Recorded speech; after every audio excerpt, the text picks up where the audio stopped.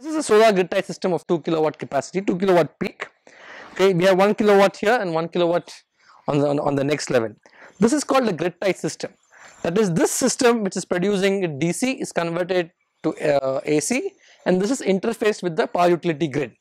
How this works is the DC of the solar panel is converted to AC, and first the loads of the consumer is being serviced by the solar power which is generated by the solar panels.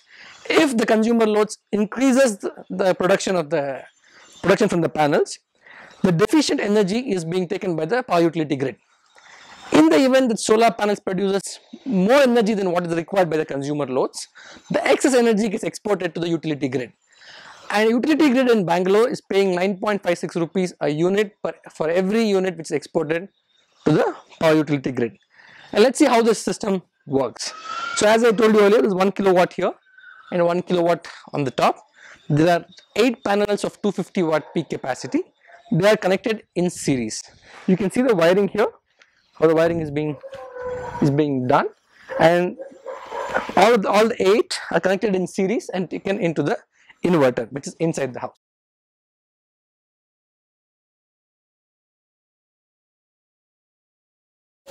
The DC energy produced from the solar panel comes through this DC distribution box.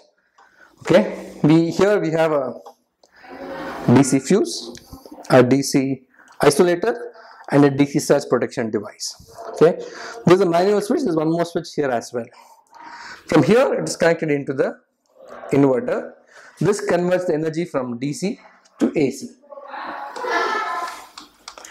From the inverter, the output comes into an AC distribution box, and in AC distribution box we have an AC isolator and an AC surge protection device. Okay, the output here is connected to an energy meter which records the energy produced. This plant was commissioned on the 2nd of May 2015, and so far we have been able to generate about 64 units of power. This output is further connected into the main meter box, which we'll see now.